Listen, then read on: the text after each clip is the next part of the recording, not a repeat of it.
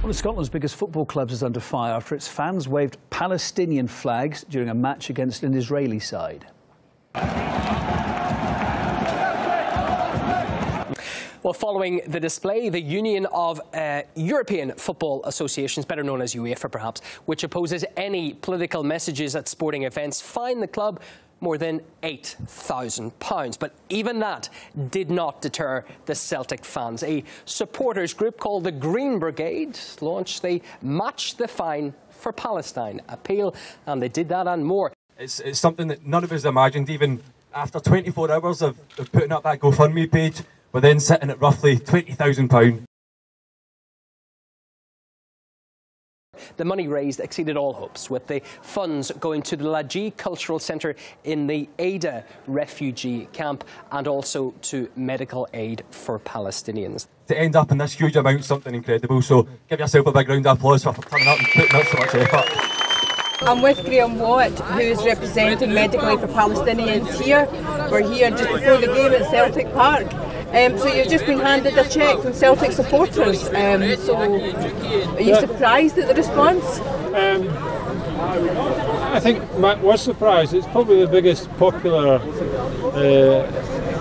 support that there's been. You know, apart from the big funding campaigns after the wars in Gaza, for there to be such a response after a football match, I think it's a hugely significant event.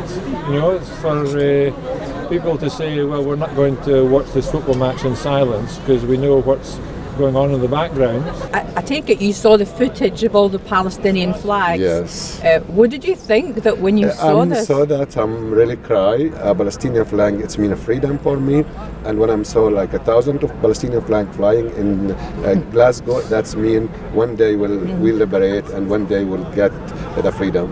Yeah. So there's been accusations that the Celtic support and the Green Brigade are flying the flag of Palestine when they don't really know why they're flying it. I mean, there doesn't seem to be any evidence of that at all, not certainly today. No, I wouldn't say so. And actually, if you remember the actual period when the funding was being raised, it wasn't just Celtic supporters. It was Celtic supporters flew the flags, but you know, there were people tweeting saying, "I'm a Rangers fan. That's I never right. thought I would support a Celtic thing, but this is more important than football." I mean, it rather goes against Bill Shankly, isn't it? But some things are more important than football, and this campaign brought people together, not just in Glasgow or Scotland, but there were people in Russia and Ireland from all over the world donating to it. So when we saw all our friends from the Green Brigade and all our friends who's watched that game with the Israeli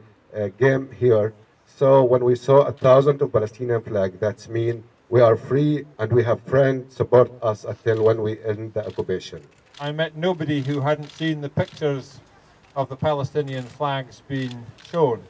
The message was very loud and very clear from Celtic fans to Palestinians, and the message was, you'll never walk alone.